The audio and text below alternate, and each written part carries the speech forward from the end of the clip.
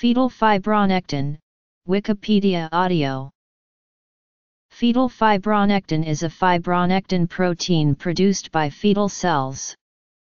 It is found at the interface of the chorion and the decidua. It can be thought of as an adhesive or biological glue that binds the fetal sac to the uterine lining. Fetal fibronectin leaks into the vagina if a preterm delivery is likely to occur and can be measured in a screening test. Screening test. A positive result can indicate that a woman will go into preterm labor soon, but she may not go into labor for weeks. When the FFN test is negative, the result is a better predictor.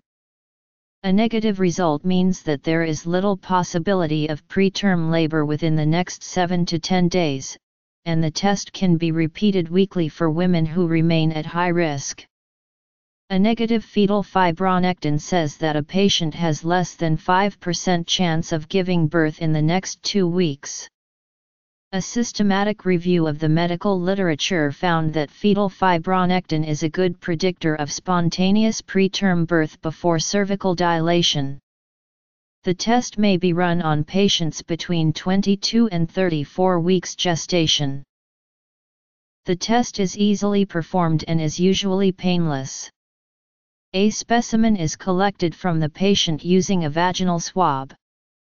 The swab is placed in a transport tube and sent to a laboratory for testing. Most labs can easily produce a result in less than 1 hour. A false positive fetal fibronectin result can occur if the test is performed after digital examination of the cervix or after having had intercourse. It is important that the swab be taken before a digital vaginal exam is performed.